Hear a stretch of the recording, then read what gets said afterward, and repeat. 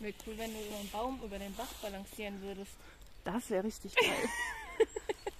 Ich will dich. Ja, aber ich sehe mich da schon reinfallen.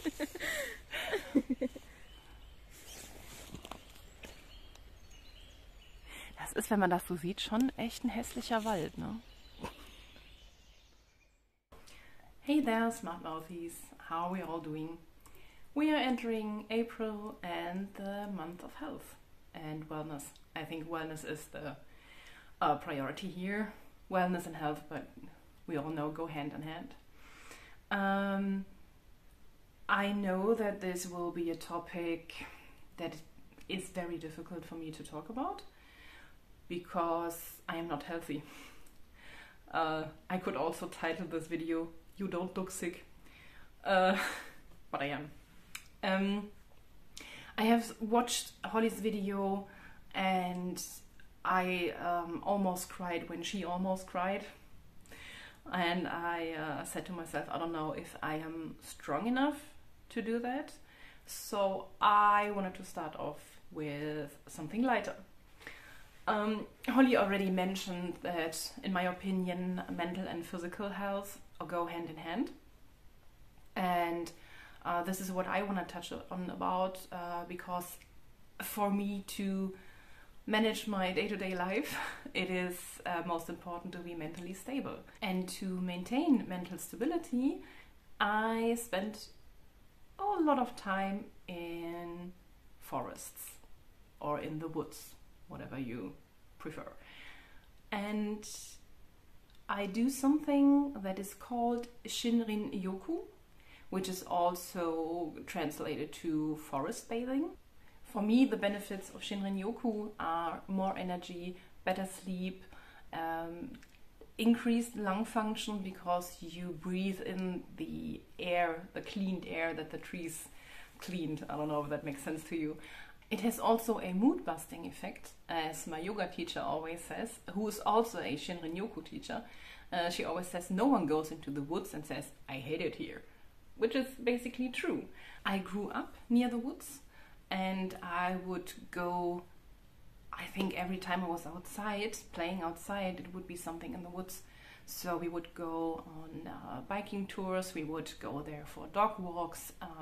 I took up running, and in the evening, if I felt bad, especially after school, I would go for a run in the woods. So it was always there and it was always relaxing, but back in the day I didn't understand the deeper meaning of it. So now in the woods, it's for me, it's calming down, it's coming to my senses, it's coming back to myself. And I'm gonna tell you a little story. Now we're gonna close this stupid thing. I'm gonna tell it. So when I was in my earlies, mids and late 20s, I was living in Cologne, and as it is a big city, you have a lot of options to go out and go clubbing or having a drink or whatever.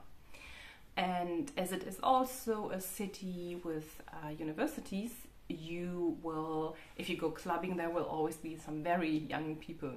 So as you get older, it's more difficult to find people your age that go clubbing. I don't know. I don't know what it is. So anyways, back in the days, there were these so-called hoochie coochie parties in Cologne, where people 30 and above would go. A friend invited me. She was over 30, I was 27, so she took me with her. And we were the youngest there at the party. And I saw people over 40, over 50, they were,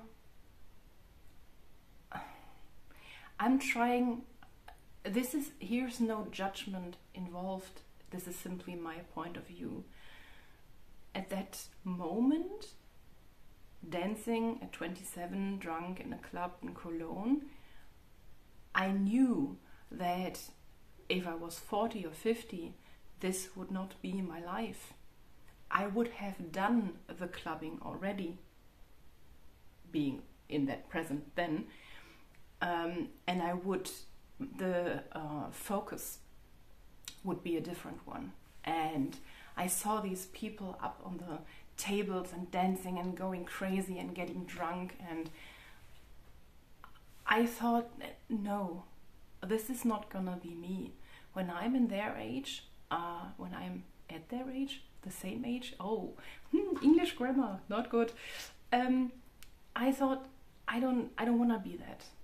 I have done the clubbing scene. I've done my share of dancing and drinking.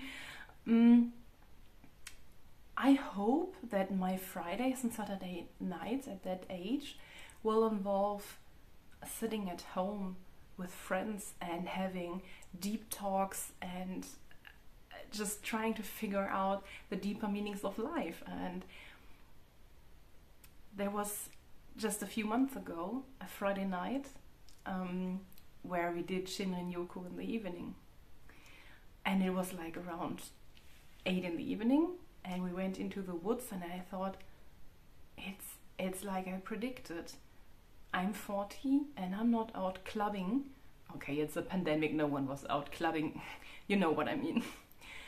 But I was in the woods, and I was exactly where I thought 13 years before I would be at that age.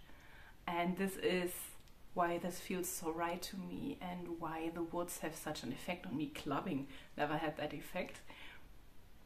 Clubbing the next day, I would feel bad due to a hangover, or having worn high heels and dancing all night, so your feet would hurt. And I don't know. And if you come out of the woods, you feel amazing. You feel rejuvenated. I probably, with 40, I feel younger than I did with 27. So this is Shinrin Yoku to me. And I really encourage you to look it up and maybe try for yourself, because mental health is important, and you will also benefit for your physical health. So that's it from me today, and I hope we started on a lighter note. And if you have any questions or whatever, you can always drop a comment. I look forward to reading your comments. Okay, bye.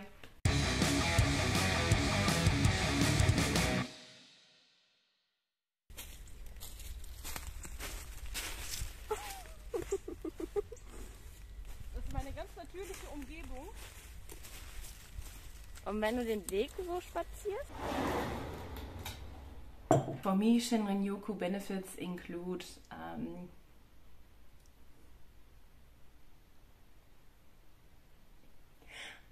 if I don't know what the benefits are and I have to read it from a sheet, maybe there are no benefits. So it's also a mood buster.